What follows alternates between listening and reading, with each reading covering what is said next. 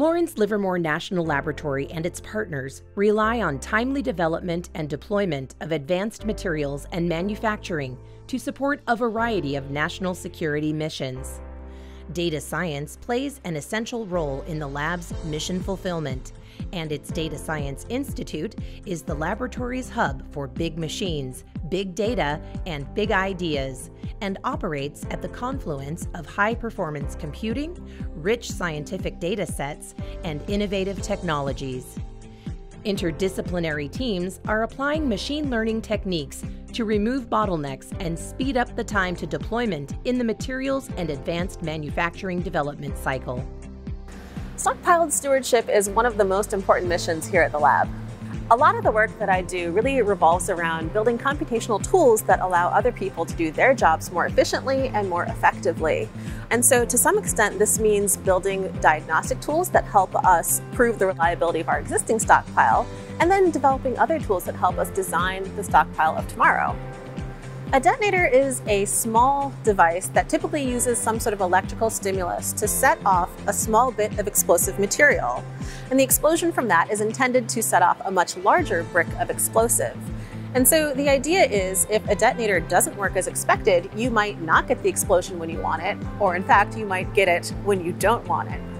Traditionally, the way that we determine whether or not our detonators are going to work without actually setting them off in the field is by building hundreds of analogous detonators and subjecting them to long aging experiments before then detonating them to perform our diagnostics.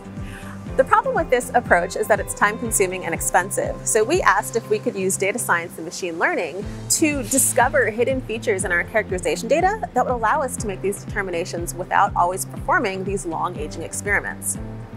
We use data science to develop advanced diagnostic models that allow us to predict performance of our detonators.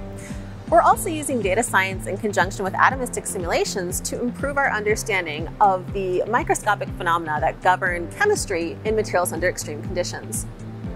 Traditionally, scientists either use quantum mechanics, which is very predictive but also computationally expensive, or molecular mechanics, which by comparison is very computationally efficient, but relies on interatomic models that can be very challenging to parameterize.